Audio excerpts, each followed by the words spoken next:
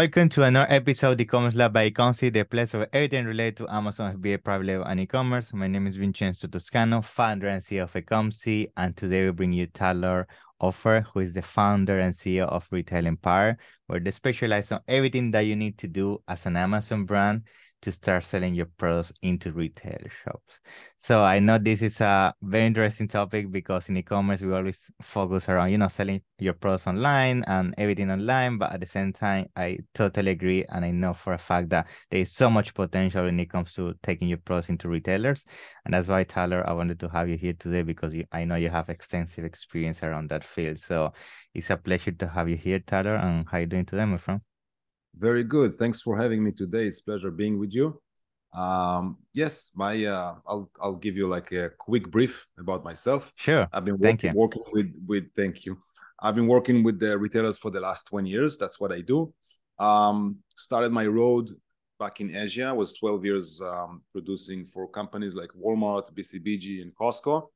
And I was doing a lot of garments, but I also managed to establish one electric appliances brand of my own, and I sold it to Costco in Canada. And that was the first time when I understood the real potential of retail. I was already working with Walmart, but then when it came to Costco, I said, okay, this is the second retailer I'm working with.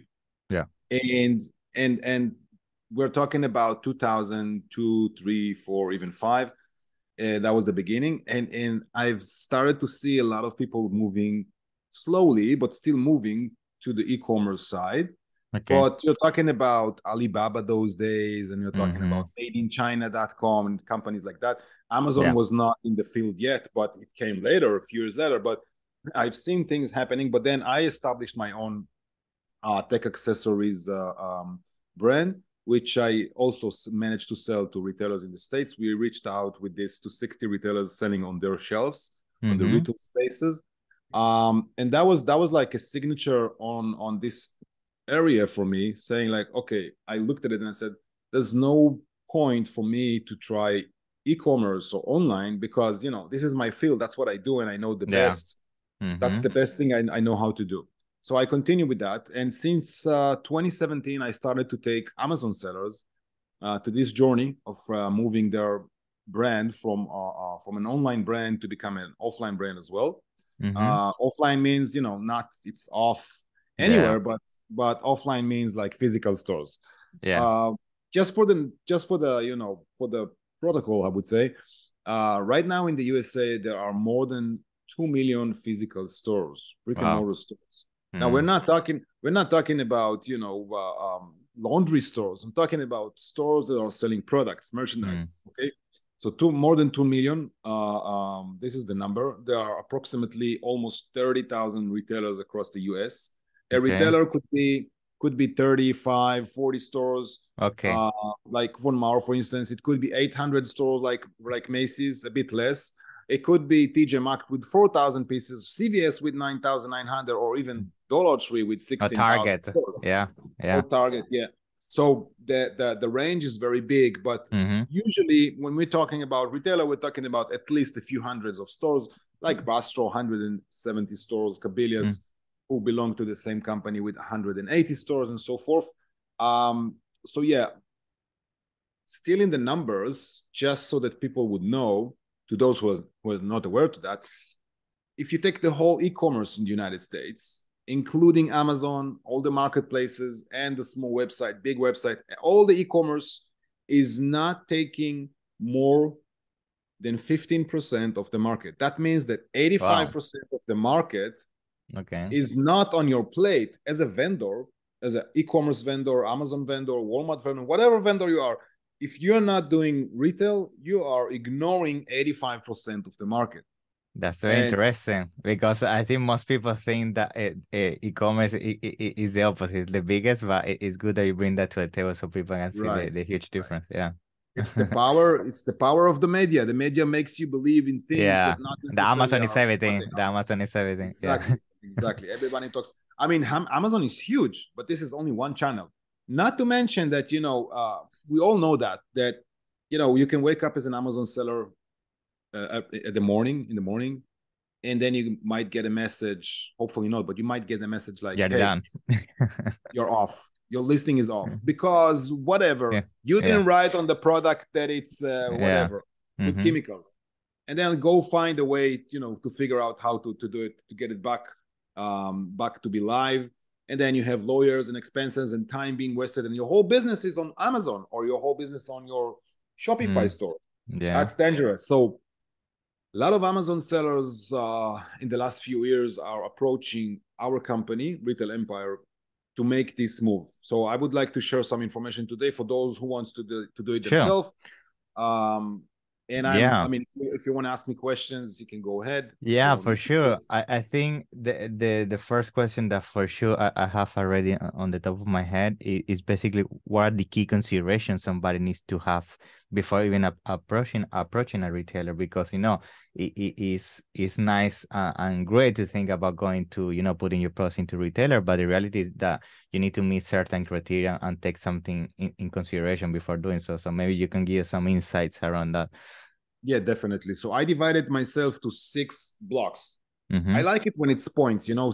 Okay. I don't know why, but in any conversation that I have, both it's with easier. my partner, I'm always like number 1, number 2, number 3, but it's easier like that. So 6 parts. So the first part would be the brief.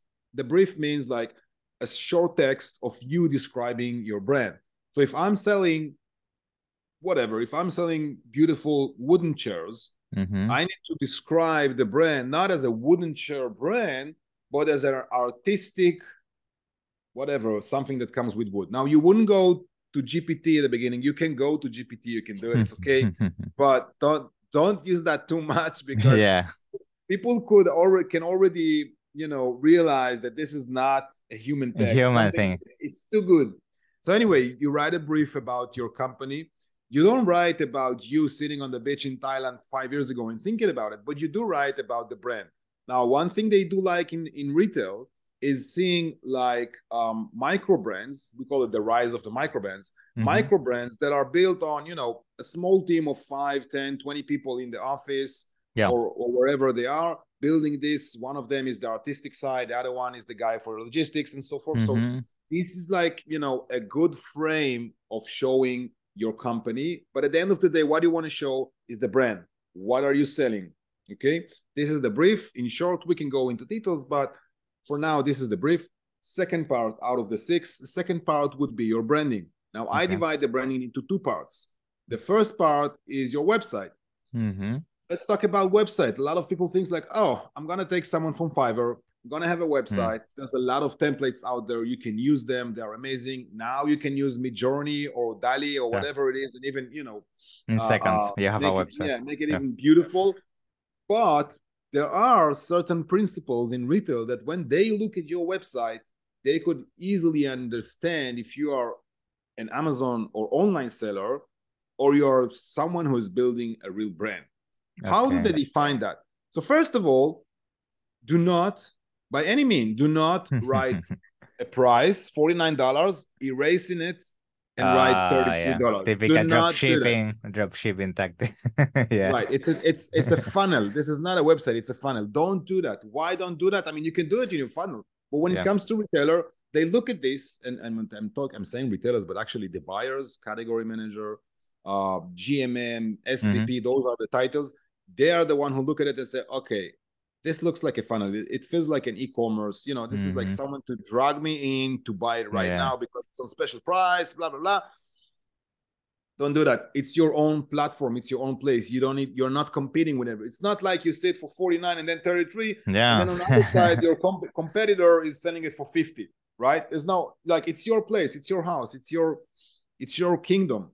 So that's one small tip, but then you can look at other stuff like stars. A lot of people are putting those 5 Amazon stars on their website as if this was oh wow, it's 5 stars. Come on, man. I mean, even with Trustpilot, you could do things that are not really legit, right? And people know that. So you don't need those 5 stars. You need something more authentic. The main thing that I would use for website is not only to be simple, but also to use a lot of lifestyle. Now, if you have products and you're showing only the products, it's okay. But if you show them in lifestyle way, then it's a whole different story. And if you really want to leverage that, you want to have a video, but not normal video, because most of the vendors would put the video and it's always the same music. I don't know why. Yeah, Maybe because it's a free music or something. It's like a template, yeah. It's like a template, like, oh, again, this tick, tick, tick, tick, tick, tick. No, man, forget that. 3D rendering. This is the best thing to put in your homepage at the first part, on top of everything. Your product, even if it's a shoe, it's a speaker, it's whatever, bananas, you can put them and running, like, you know, circling from side to side in 3D. It doesn't cost too much, but the effect gives the other person like, wow, this was, you know, taken into consideration. Someone thought about this, not just took a video, taking it, you know, from Fiverr or whatever. So anyway, those are small tips, but you can find a lot of information out there about how to do, and this is the key term, retail-oriented. So retail-oriented website, retail-oriented brief, retail-oriented packaging. We'll talk about packaging. That was number 2. Number 3 is the second part of the branding. We said 2 parts. So the first one was website. The second one is the catalog. Make it PDF. Do not do a catalog with Word document. Or Canvas or something Excel. like that. Right. These are basics, but I'm just saying. Now, here comes the thing. Why the branding are, you know, why is it one topic that is divided into 2? Because both of them has to be under the same language. Now, me and you, we speak English. You speak Italian, I speak Hebrew, I also speak Japanese and Chinese, doesn't matter. But every language has its attributes. Like if you start speaking Italian, for instance, it will be more rolling than English. It will be more, something will be more musical, right? The Italian language is more musical than other languages in general, at least the way I feel it. So anyway, you need to have your brand language. And how do you know your language? Well, first of all, you start from the basic, which is the color. And you can go out there on Google and find tons of information about what each and every color transmits. Like if it's, for instance, if it's green, obviously, you know, green products, right? If it's black and white, obviously you're trying to be a little bit more of a class. Plus, there's other meanings as well. So blue, orange, all of these, each and every color has its own like direction and feeling that it gives to the other side. So you want to take that color and build your language from that. Even if you have 2 or 3 colors, it doesn't matter. You still the language. Like look at Benetton, for instance. Benetton didn't want to choose one color. They want to be colorful, but pay attention. All their colors are happy colors. You would not find like the same tonality. Or a lazy yellow. The yellow would be, you know, exploding yellow. It wouldn't be lazy, right? That's their language, because they want to transmit like something happy. Why? Because their target audience is around whatever 18 to 45, not more than that. Means that I cannot buy shirts there anymore. But anyway, so yeah, that was the 3 first parts. The 4th part would be packaging. Now, everybody understands that if you're selling on Amazon a product and people are buying, you know, based on the picture they see on Amazon listing, it's fine. So you can ship it even with a poly bag and nobody cares, right? But it's nicer if someone would get like a box, like you have a box, the product is inside, they can open it.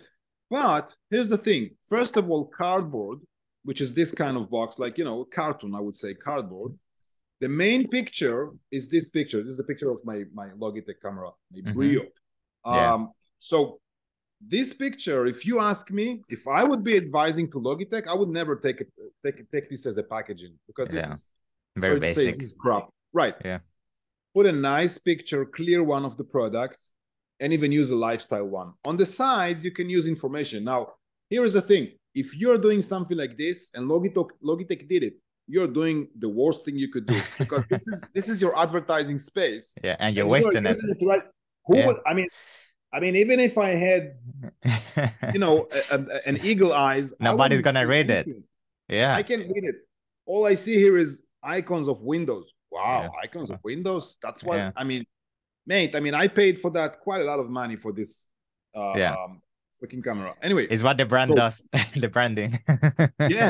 So you have your language already from branding and website. You can implement that into the box, into the packaging. And then if it's a lightweight product and you think that they're going to hang it in the store, and you can find this out on YouTube when you look at your competitors, you will want to add a J hook, right? So they can hang it. But if it's not, then it could just be stuck. Or you can use a J-hook, which is foldable, and then they have both options, stacking it on shelf or hanging it on the hanger. So packaging, picture, your logo, it's important to have the logo, and that's it. This is a good thing they do. But I would do it bigger because, you know, you're not using the space you have here.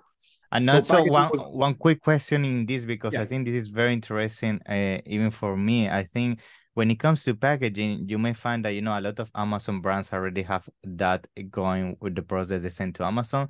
And sometimes the packaging is just not there, retail ready. So in this case, I guess you would advise to these brands to have a different packaging just for retailers, or how will it work in that case? Well, it's case by case. Up till now, for tons of brands that I did, that I work with, only very few of them we had to go back to the table and redesign a new one. Usually, most of them would not really be brands that are selling in polybag and they are coming from scratch. Even if they do, there are solutions. But, you know, as long as you do a good revision in terms of the artwork, not the size, because changing the size is molding. We all know that. Molding means expenses. Expenses means it's going to stuck your process to a longer time, which is fine. I mean, some of the brands telling themselves like, okay, I want to do it 100% well. I want to make my brand like a brand, not an Amazon product, a brand. There's a difference, right? So yeah, you would invest a little bit more. That's good. Yeah, the reason why I wanted to mention is because I always say that I think regardless of what is your vision for the brand, always make from day zero your packaging retail ready, because if the brand goes very well, then you're ready to run into stores. So exactly. Good. Exactly. Awesome. And then the fifth and sixth part are going together. We're talking about competition and pricing. So competition, I mean, when you look at competition, let's say on Walmart, it's quite easy. And you also have external tools to have it, softwares to monitor everything. And you know that every product that is being sold there is being sold by some competitor of yours. But when it comes to stores, you see products on their marketplace, but you don't know for sure if the same products are also in stores. Yeah. Right? Right? Like Walmart. Walmart has tens of thousands of stores across the world, but you don't know what from their website sells also in stores. Now, I know. How do I know? Because I know the buyers, and I can tell you that you can know that as well. Here is a great tip. It's actually a secret that I'm going to give you now. That's good. I will nugget. Here's the thing. If they are selling more than $80,000 a month on Walmart, they are being brought to the stores. How do you know how much they sell on Walmart? You see what's their ranking, and the tools and the ranking. Plus, when you take a brand and you Google it, you would know by the results if this is also an offline brand. How you would know that? If it's an online brand, all the results will be eBay, Amazon, Walmart, anywhere that they can sell and drop shippers can sell.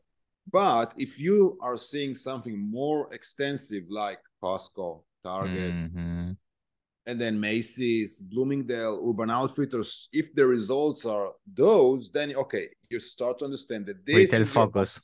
Yeah. Right. And this is what you want to look at. This is the competitor you want to look at. You don't want to look at the online competitor. You don't care about them. You want to look at those who are smart enough to go to retail.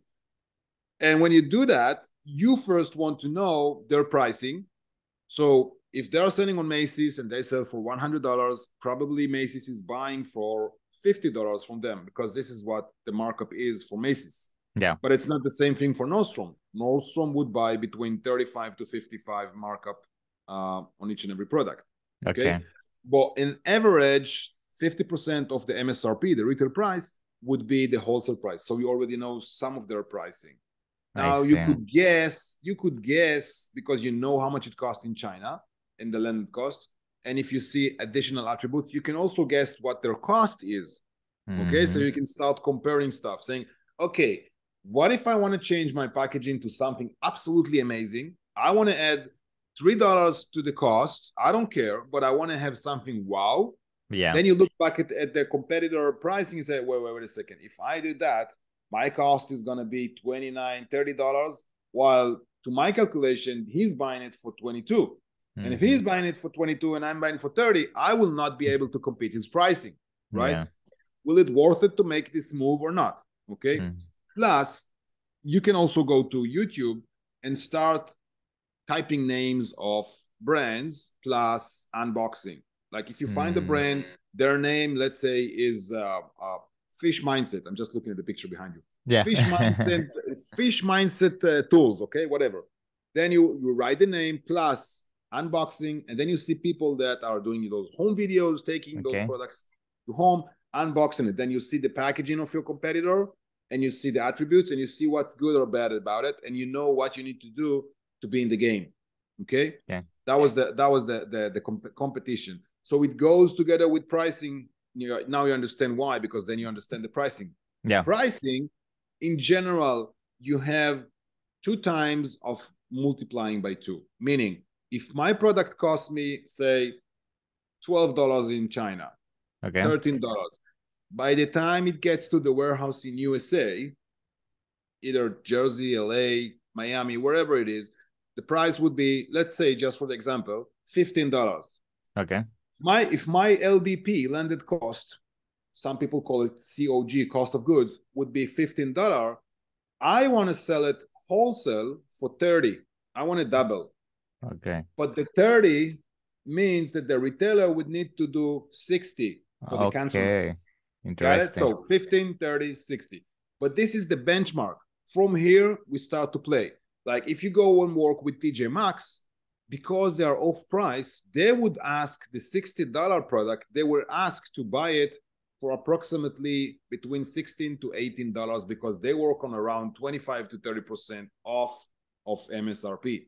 Okay. But if you go to companies like Urban Outfitter, they would pay flat half, $30, no questions. Okay, it differs. Basically, the rules are, as I mentioned, 15, 30, 60. But when it comes to off-price retailers, the pricing, the wholesale price have to go down because they have to be competitive. And because they have the volume, of course. Yeah. These are the 6 tools you want when you consider retail. I mean, this is very general, right? I can talk hours about it. I know. I appreciate it. I mean, thank you very much for sharing that. Yeah, I think this is so useful. You mentioned so many things that people will not think about, like, everything that you mentioned on the website and the branding, and now even the price. I didn't know they would do the twice rule that you just mentioned. Is crazy. But I think another question now just comes to my mind straight away after this is basically, let's say a brand has all this into their hands, like they're meeting the criteria in terms of branding and so on. I would say that maybe, and you can clarify this for the audience, that some of the challenges that you could encounter is how to convince these retailers even after having this criteria, because maybe you need to show them that you're already selling certain volume outside of those retailers. You need to show them some history of the brand. So besides all of this, do they actually want to see like a long history of the brand? Like it needs to be on the market for 2-3 years already. You need to have certain volume, or sometimes you see brand new brands that because they have an amazing product, they jump in straight away. Well, you see both. Some of them are asking a lot of questions. I just had these questions from Bass Pro last night with one brand that they want to go through the stores, but a lot of retailers don't really care if you're there for a year, 5 or 10, because at the end of the day, if you have good products and it fits the stores, that's all they need, I mean, right. They're not taking risks because, hey, payment terms in retail space is always net plus. They get the goods and then you start to count 10, 20, 30 days until you see your money. So there's no risk on their side. The only risk for them is to work with someone who's not aware of how retail works, and then it's going to cost them with a lot of work and a hassle, but that's not a big risk, right? But it's still something to consider. That's why some of the vendors, those who are working with us, they want us to be in the process, and we are in the process when it comes to vendors, because, you have to know what to answer, how to play the game, what are the terms. Sometimes, you get an email like, I just posted on my WhatsApp group earlier. I have a group of retail tips. that I got an email from this from not from Basketball, from REI, and if you look at it as a non-retail person, you would like, what is this, English, Chinese, what is this? Like, you don't know what is written there. So many terms. You know, I, as a person who works more than 20 years in retail, still was struggling with this email because like the terms were like, you know, crazy, flying through the roof, as if you know, as if you were born to another language. Wow. So yeah, but as long as you have your products are interesting for them, and so yeah, that's the main thing. Good. And you have to keep in mind, like, you don't necessarily have to be that special. I mean, obviously, if you come up with, you know, super common product, it will be harder. Yeah, like a garlic press. Yeah. Exactly. But still, surprisingly, some very common products that I would even define them as commodities because they're so common. They're still selling in retail as well because, you know, vendors are leaving, closing, moving. You have better, you have better pricing. There are always holes in the retail where you can, you know, find your niche and go inside. Good. And now on top of all this, I think one challenge that maybe you see a lot, and this is something that I bet any brand that jump into retail could struggle, is that, as you mentioned, the payment terms. You know, you need to basically finance all the inventory by yourself and have the muscle in terms of cash to wait 1 month, 2 months before getting some money back to keep ordering. So I think, can you share some of that and how it works? Because it can be difficult for some people to keep up with the orders from retailers without having the money, actually. Yeah, that's true. So when you do retail, obviously you're trying to do it the same way you do any other business in the world. You go step by step. I remember myself 6 or 7 years ago, I was supposed to get a huge order from Starbucks. Now, this was the first time I worked with them. I sent them a prototype based on their cup, but I just made that cup that the top part was a Bluetooth speaker and the bottom was a power bank. Something really beautiful. They loved it. They wanted to take it to the whole national store, coffee stores across the US. And I didn't take the order because I thought, hey, it's risky. I mean, the order value was, I mean, I think 4 or 5 times more than what we've been doing a year. Wow. So I was like, I mean, I could be making a lot of money here, but I could be crushing my ass and, you know, paying for this mistake my whole life. And I thought, like, you know, I had a lot of good chunk of orders, and I thought, like, okay, I'm not taking this. It's too risky. So step by step. Yeah, I asked them to start with lower quantities, and they just wouldn't agree. So we just left it there. Yeah, just because like worst case scenario, if you put all the money and then the cup doesn't sell, it's on you then. Yeah. No, that's not a problem. That's not the problem, because this is not consignment. As long as you sold it to them, that's it. It's on them to sell. But there are other things in the process. Let me give you an example. First of all, you want to grow in terms of finance. It's hard to finance. So, okay, you can find a factor. There are a lot of factors. Factors are companies that knows what's happening in retail. They can finance your orders A to Z, from China's production facility up to the point where it's in the retailer warehouse and you need to wait. They can finance everything. That's not a big deal. But then as a company, you don't want to grow from $10 to 1 million, right? Because this is going to kill your business. The load of work you're going to have, the load of tents you're going to have, everything. But anyway, I had an order with Macy's at the same time that I had that one with Starbucks. Now, Macy's wanted to put an order of $1.5 million. And I said, guys, this is too much. I'm scared. Can we do it lower? And they were saying, yeah, we're fine. We went back and forth. We ended up doing $850,000 order. I think that was the number, more or less. And because of all the things that were happening in my business, and I was working, as I mentioned before, with 60 retailers back at those days. Right now, we're working with 250 retailers, but it was different. I was just in my beginning. 60 retailers. My desk is like, you know, crushing for more. I ended up with chargebacks because of labels mistakes, shipping mistakes, ASN mistake, acknowledged shipping notice, all those small things, logistic stuff that you didn't account for. Yeah, I ended up paying more than $60,000 just for the chargebacks. Wow, just for that. So you know, if that was my good alert saying, hey, if something like that gonna happen with Starbucks, Imagine.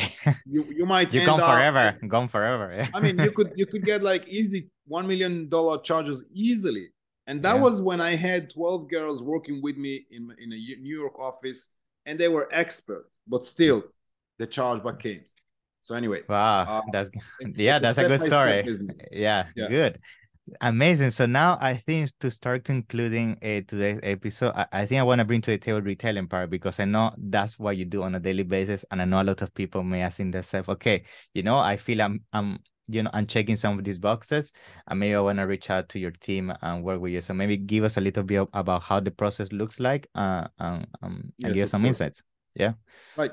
So our process is quite simple. We do the sales part. We take a brand, we look at it, we start thinking like, where is it going to match? Where is it not going to match? And we have a model of subscription because we've been working with a lot of Amazon sellers during the years. And we kind of understood that the best model would be working on subscription model. That means that you're running into a link that I will obviously give you later. Yeah, for sure. That link is like describing it. The name of the service is Sales Tube.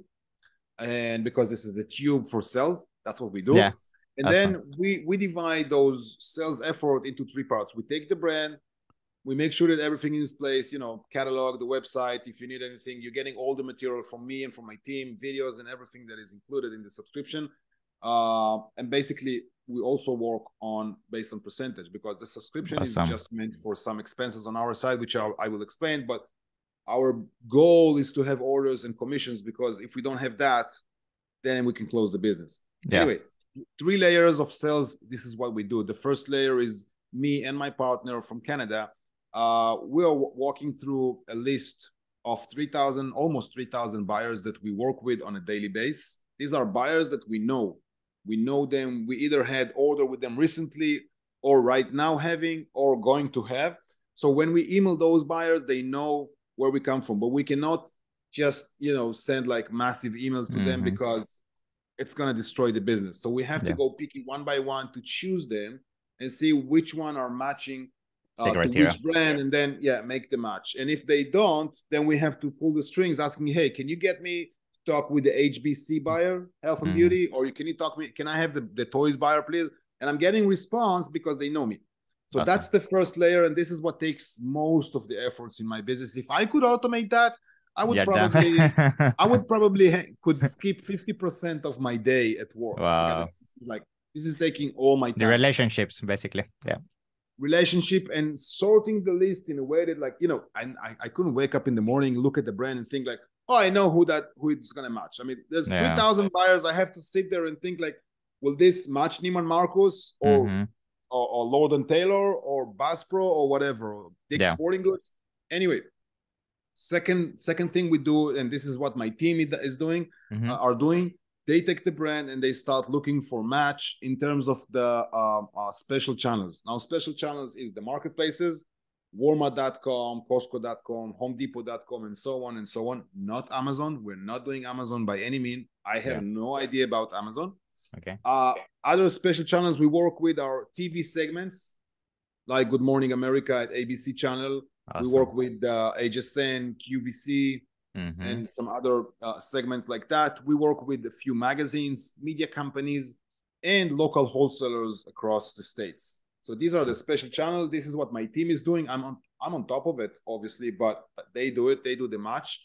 Subscription boxes as well, by the way. We spoke about subscription boxes. This is an amazing industry of, millions of dollars in subscription. If you don't know what subscription boxes are, you have to Google that. This is amazing. But we won't talk about it. It's a whole podcast that we could talk about. For sure, we need to do another one just about that one. I'm interested about that. Exactly, yes. And the third thing we do on sales, I mentioned, you see, it's always numbered. 6 blocks for the retail readiness. Now it's 3 for the sales. So the third thing we do, we are running tons of softwares to reach out to more retailers. Right now, we work with as I mentioned, about 250 more or less retailers. And we know that there are almost 30,000, as I mentioned before. So I know that I'm, far from being in the whole market. And when I take a brand, I don't want to sell it to 3 or 4 retailers. I want to, I want to splash it all over the place. And for Mm-hmm. doing that, I have to reach out to more retailers. So what we do, we're running a lot of softwares that are first reaching out to prospects, getting us the prospect, not reaching out, getting us the prospects. Like we're checking like who is the buyers that we need, what's their email addresses and so forth. Then we have other softwares that are doing the reach out, sending the email upon us. And then we have a lot of hundreds of email inboxes because we don't use services like MailChimp. Yeah. We don't sell hot emails, only cold emails, one by one. By that, not only we're not spammers, but also we get, personalizing. Personal. Exactly. Yeah. So I have a team dedicated for that because when you send approximately between 80 to 100,000 emails a day, you're going to get thousands of emails back. So you have to sort them down. Like, where's the gold? What's going to go to the garbage? Where's the gold? So that's what we do. So these are the 3 layers that are included in our sales tube channel. That's what we do. That's awesome. Thank you, Talor. I appreciate that. So I'm gonna make sure to put all your links down in the description so people can reach out and get in contact with you and your team. I'm pretty sure a lot of people is gonna find this very interesting because we don't really talk about getting to retail often, and I think it's huge when it comes to scaling your business forward. So it's been a pleasure, Talor. I'm sure I'm gonna have you again in the future. And in the meantime, one more last thing before I go. I almost forgot about it. So coming up soon, around March, I think, I'm going to launch with a team of very famous names from USA. I can't say the names right now, but very famous ones. You all know them. We're going to launch, besides what we do, we're going to launch a masterclass, which is going to be something huge. Awesome. That is going to include our contacts that we're going to give away. Okay. Good. So can't wait. Thank you. I'm going to put that as well. Thank you, Talor. It's been a pleasure. Yeah.